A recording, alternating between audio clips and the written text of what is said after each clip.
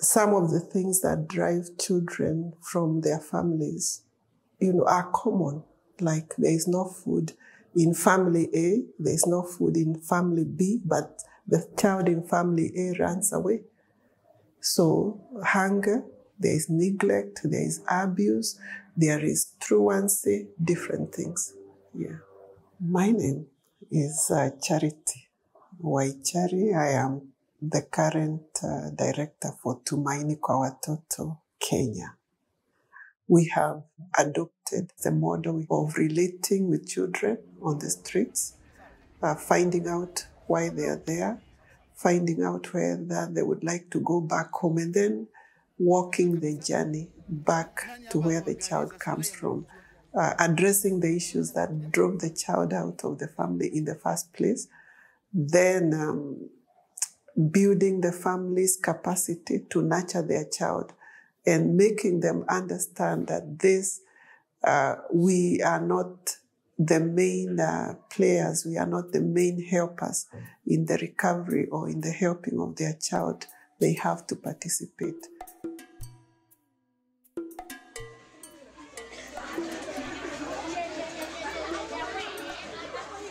Kevin ari mwana mwega mahinda maria arathomaga ngirwara akiambiriria akiremwo ni guthii cukuru tondu ndiari na hinya wa kumurehera mbia, akiambiriria akiingirania na ciana ciari cia chokora, mambiriria kuingirana na ciana icio agikara kwa kendo kahinda ta ka mĩeri 3 ũguo.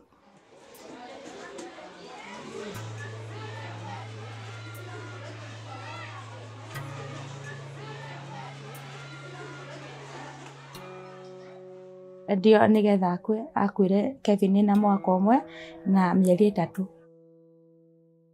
Ndiũ nĩkĩ gĩatũmire eyũrage tondũ ndakorire ecurĩtie. Nĩndakenire tondũ hĩndĩ ĩrĩa acokire mũciĩ kwa ihinda rĩrĩa twamenyanire na John nĩetĩkĩrire kũmũrĩhĩra cukuru, rĩu agĩcoka cukuru na akĩambia gũthoma, kĩoguo nĩndakenire.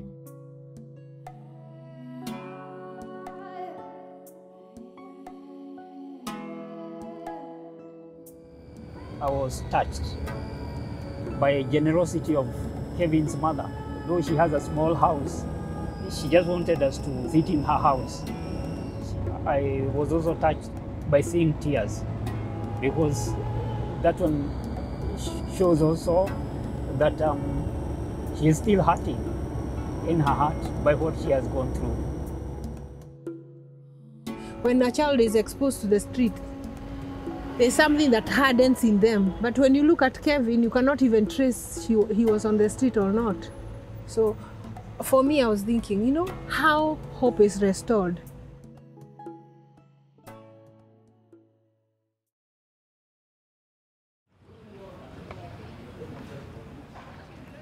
In 2003, the government started setting up these centers, collecting children from the streets and putting them in these centers. And we had lost one child that we were relating with on the streets. And someone said, go look for him at Joseph Kangede Rehab Center. And so we started relating with those city council officials.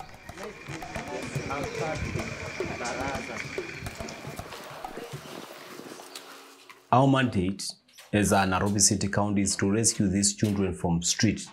They come to rehabilitation center for reforming. This is where now we reform these children. We reform them through education. We have some activities which we undertake, like guidance and counseling, mentorship. When they are in the street, they are free to do anything. They are free to beg for the money. Here now we cannot accept them to do that. We want to reform them as children.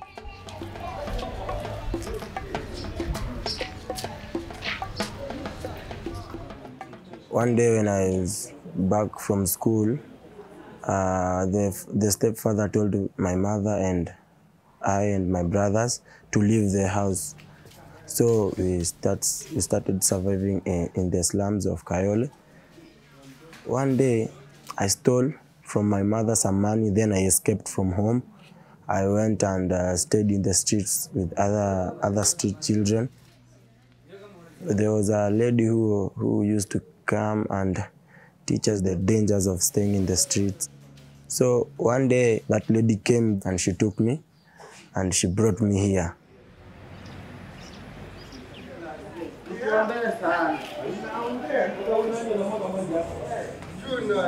My father didn't have that money for me to be in school, and I have to struggle to go with the other boys there in the village to go and find some work which I can do so that I can help my father to put even a plate on a table.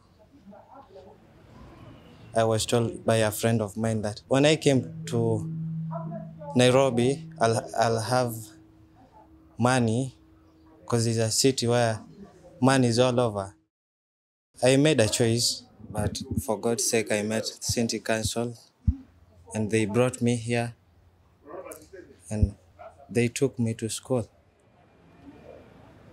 This life, it is not like the life on the street. You clean where you are staying. You wash your clothes. You shower, then you go to school. There are those who are not willing to stay at the center, who normally are rescued by the county officers. Then after being rescued, the next day, they escape. Life here, I can't say that it is easy. You have to struggle. Sometimes I go down there to the market to look for some bananas and something else which I can use to release my hunger. Our goal is we achieve when we see we reintegrate these children back home to the society and they can just interact with their families.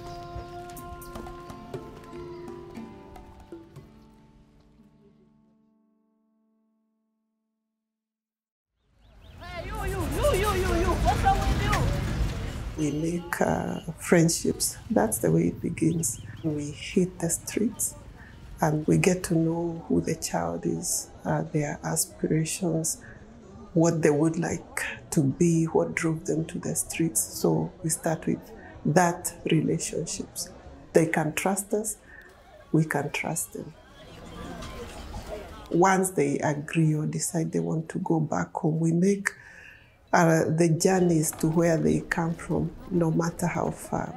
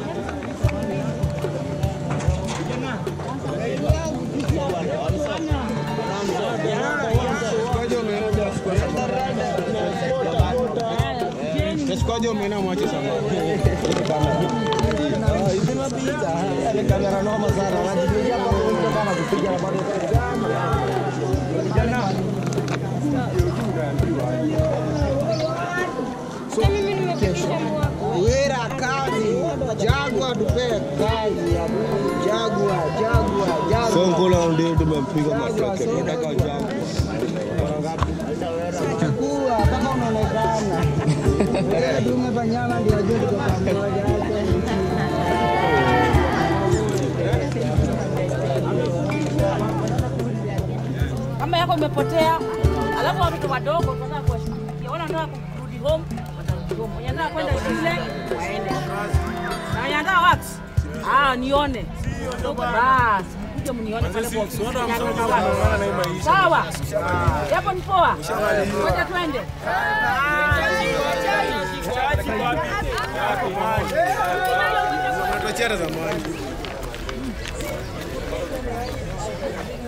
Living in the streets is so very hard and so very painful because there's no friend.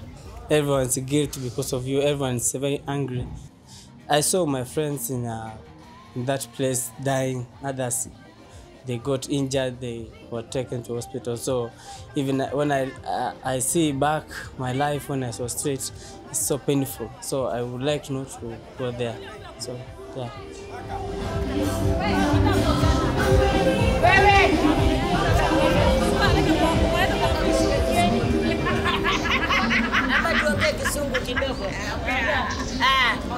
We are so very happy to see our mom here, bring for us our visitors, our Zungus from another one countries, So we are saying welcome again and welcome again, and we are so very hungry. We want to eat. We are so very hungry. We want to eat some. Yeah, madam. On Friday, I'm going to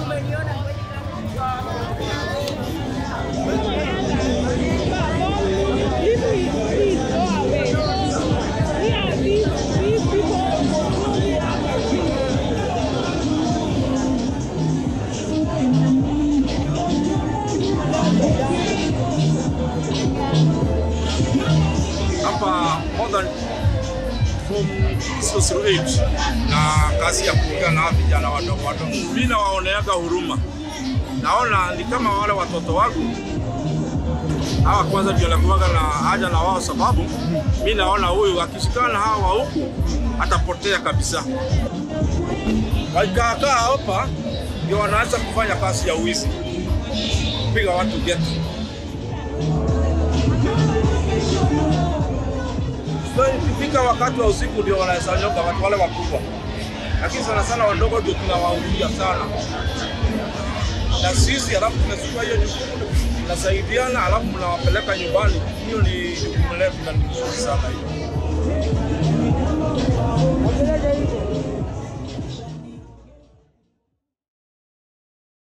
When we began, it was like a test. Does this work?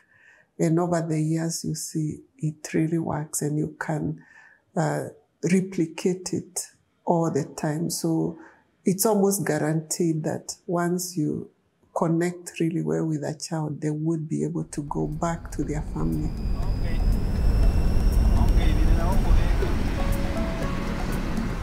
Right now we are going to Nakuru. From Nakuru to Nairobi, it's about 2 to 3 hours drive. We are going to rescue a boy and have an opportunity to take to his home and try to do some case study to understand what are some of the underlying issues that made this boy find himself on the street. One of the things that we don't know is where the boy comes from. So we are just going to look for his home. He might lie. He might lie because he did not want to say the truth. Number one, because of the trust issue. That, you know, we are strangers, having meeting him the first day, and then now hearing from him, he may not trust us much to tell us the truth. But again, as we continue, probably on the way home, he may start opening up and telling us more about his story.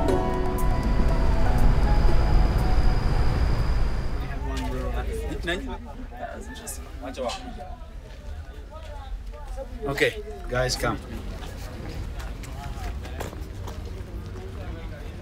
You know, it's a nice town. You can say it's like Nakuru is more of the gate to Nairobi, because all the children from the western, when they come, they have to land in Nakuru. They're from here in Nakuru, they settle because some of them, they come by the big buses.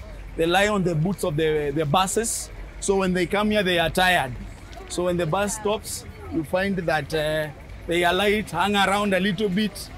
If the environment is hostile for them, they find themselves coming to Nairobi. That's what happens. Oh, thank you.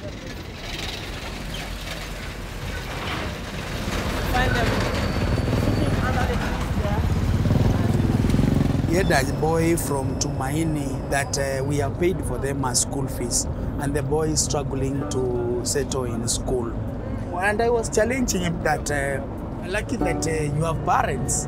Personally, I do not have parents. You are lucky you have brothers and sisters. I don't have brothers and sisters. You are lucky you have someone to pay for your fees. I have to pay my sacrifice, my salary, a little bit to pay my fees, feed my family, do my personal development and all that. So sometimes I stand as a testimony or like a benchmark for other children that have gone through or who are still also going through what I have gone through. And at the end of the day, when they listen to my story, they become motivated and they feel like, oh, we can also make it.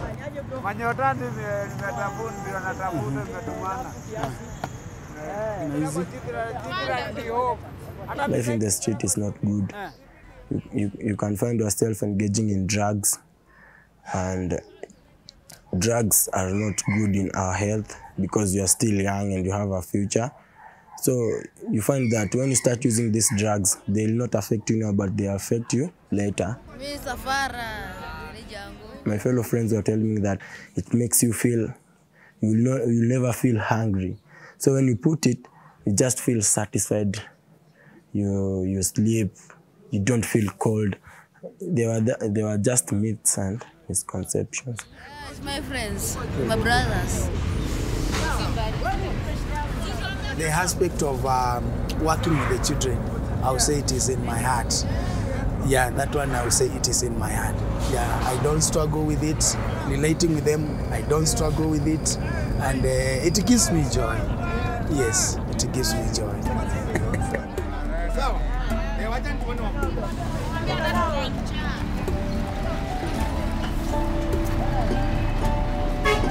So this boy, we have taken him out of the streets. Now we are going to with him. We want to take him back to the family. He is ready. He wants to go home. It's taller. No? You have got support. You have really been taller than me. I like this boy because he's intelligent and he wants to go back to school and he loves the mom so much. He told me the mom is sick. The mom has a problem, a leg problem. Now the mom cannot be able to take care of him. The mom just stays at home. Now the boy had to fend for the mother.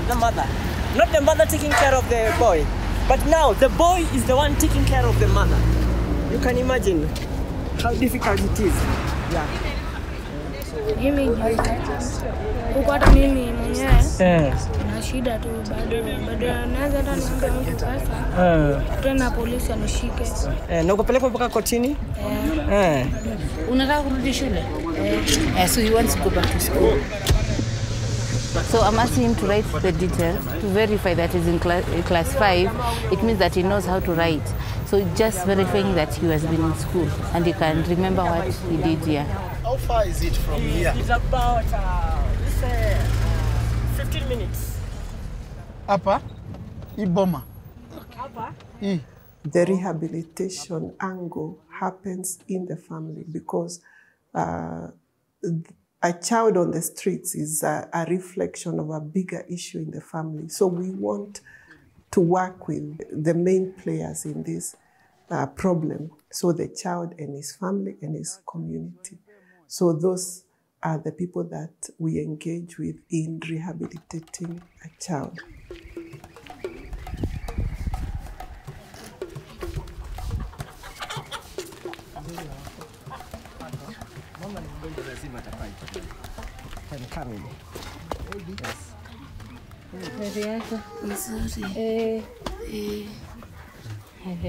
Tumekuletea kijana.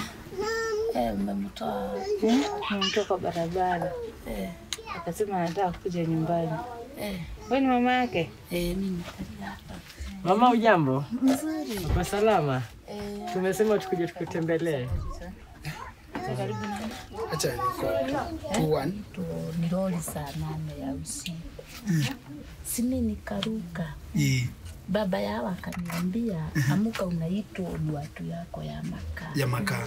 Hata iko ingine tu mbili hapo. Nigogwa na mimi sikufikiria. Kama imekuumiza sana. Simi nikakaa na sikujifikiria niende nikachoma. Mpaka huko nyuma. Hata sasa nikuosha nimeosha. Nimepaka dawa. Pole.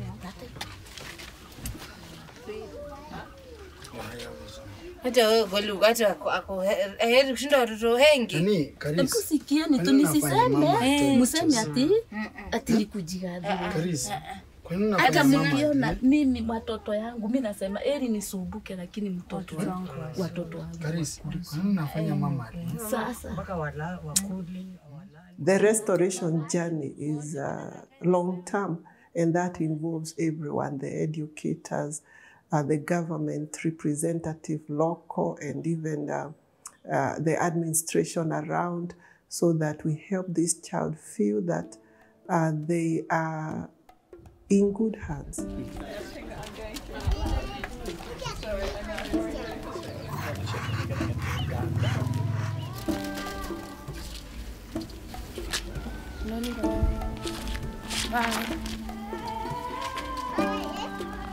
Kariuki leaving home is not because of school fees or food. He's the one who left. In fact, the mom was saying now it's stress in the house because of what they're going through. Now there's also issues in the home. And that's why she was crying. She was asking now, what have you done to you? That you can just go and stay on the street. You know, we have given you everything that you have wanted, we have given you. But now you're just running, you're going, sleeping on the street while you have a house, a bed that you can sleep on.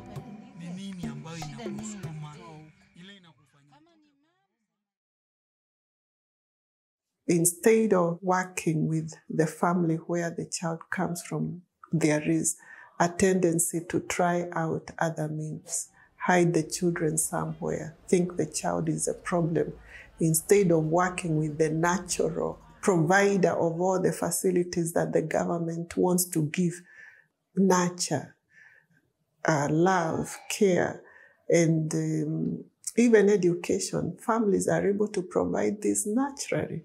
But when you take it out of the family, it becomes a difficult thing. But for some reason, everyone tends to think this is what would work.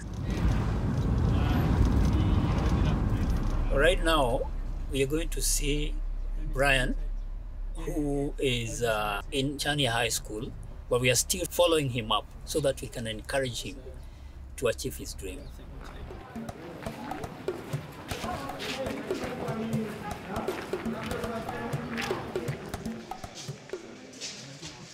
What I will do is use the facility of the school to achieve what I came to do here, and to do my best, and even show others that there's someone who will stand still on you and shall help you. My dream is to assist those children who can't assist themselves. So that is what I can do. How do you relate with, maybe your peers? My peers, I just can't say that the one that I sleep with next to my bed, I've been doing good with him. Yeah, so you talk. You have yes, I can assist him. With them. Yes. For me, I dreamed starting from standard 5 up to now, I wanted to be an engineer. I will be stand high and represent Kenya. For me, I like helping those who are needy. Yeah. When I finish studying, I want to become a neurosurgeon. I'm seeing your bed is neatly done. I always do that every morning. Yeah. Yeah. Okay. Brian, have you learned it from Humphrey, or you also do it the same way? I admire his spirit. Yes. Oh, okay. I would encourage you to keep it up. Yes. Yeah. Yes, thank you. Yes. It's a good culture you are cultivating. Yeah, because even when you get out of school, you and maybe you get employed, you still have to carry on with that culture of waking up and preparing early. Yeah.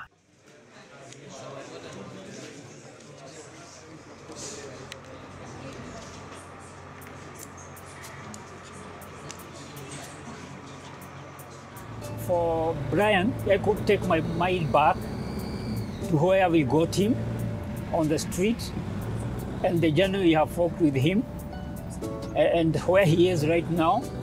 And as we were talking, I could ask him now, do you remember where you are? And then he could say, yes, if we never came for you, where do you think we could be? I could be lost. I don't want even to imagine. I was so happy to see him, also being confident and having a focus in future. Yeah, though he has a past, he is also seeing there is a future which is bright for him. For Humphrey, I liked the way he also looked confident, and I could see that he really appreciated what Tumaini has done for him, providing school fees. I also was encouraged by his commitment because he also wants to study hard, and he was telling me that he's also learning some of these virtues of being clean and all that. It was really an encouraging day to see that Tumaini Kwa Watoto is bringing transformation in the lives of children who at one time in their life, they were at the point of giving it up.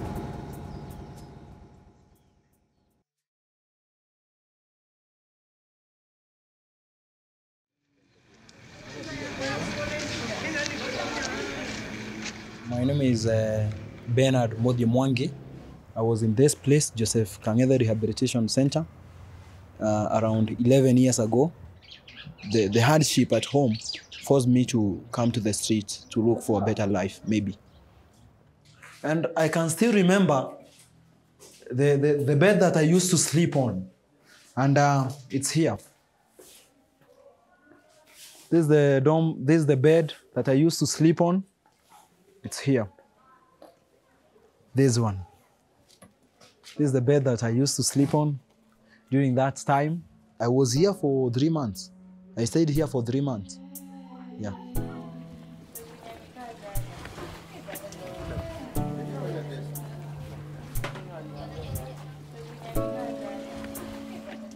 So after high school, I was selected to join Karatina University. Next year, a time like now, I'll be done with education, and come November, I'll be graduating. I think I should have started by rate is to thank Tumaini Kwa Watoto. This fights them. Since I met them, it has been a turning point. The time that I met them, it was a life-changing experience. Imagine I could be still in this place. Maybe I could have ran away, I could be on the streets.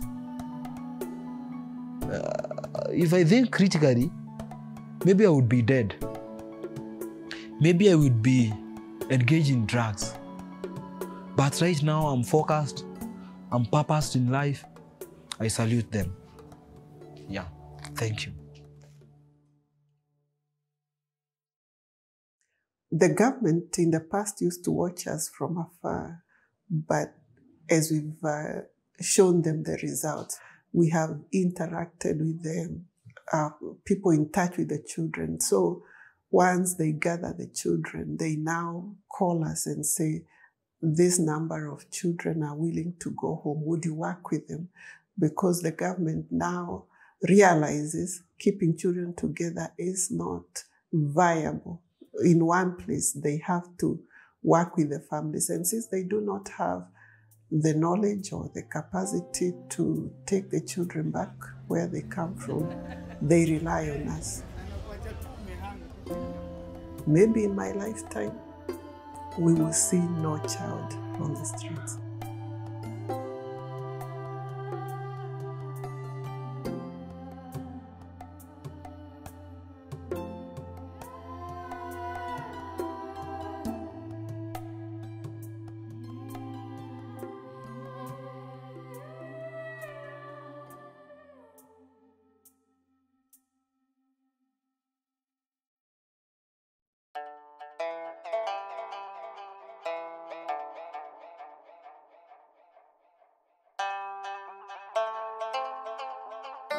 Now I'm in class 8.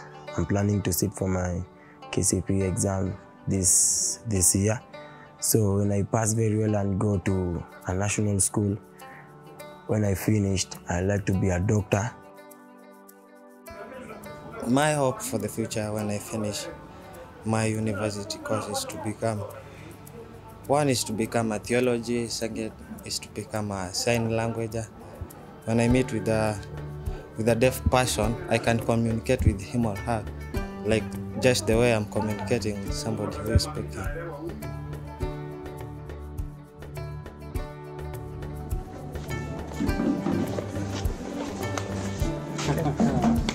Nice one. Nice one.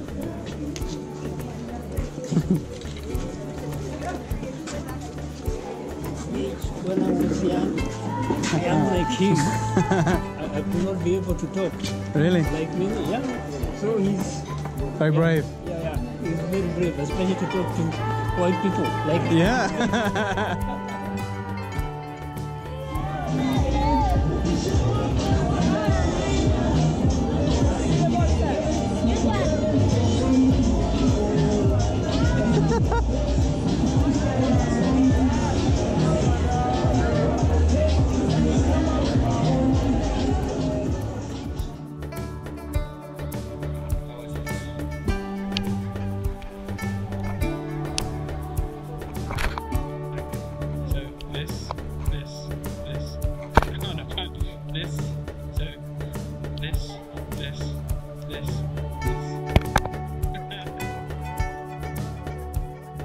Answered prayer because we prayed that once we visit the family, that there will be no family that will be seeing the color and they start now like adults. She was more specifically to the boy. That was an yes. So for me, I think I was challenged.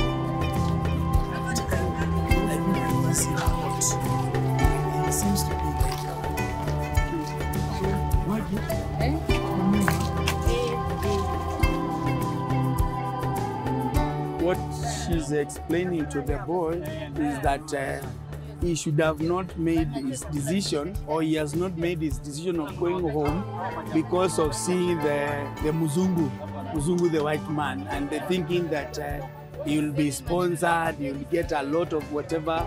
So Maggie is trying to encourage him and tell him that let it not that be the reason why you are going home, but let it be a decision that you have decided. You'll go home and you'll go back to school.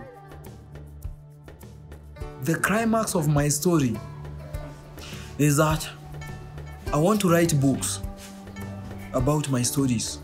I want to write books and motivate someone. I want to write books and warn those kids that think of running away of home is the best thing. I want to advise them. I want to advise the parent. And I want to fight for that place in the society. Yeah.